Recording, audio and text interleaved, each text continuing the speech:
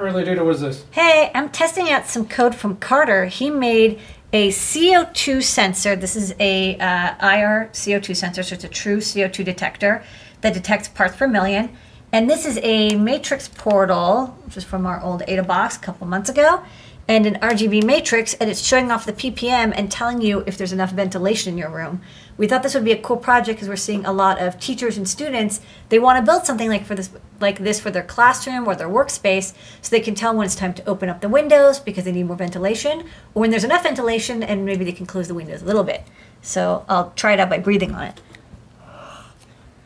And you'll see it goes up from 800 to pour over 1,000. And when it gets up a little bit higher, it'll even warn you, hey, you really have to open the window now. So this is a cool all-in-one CO2 detector.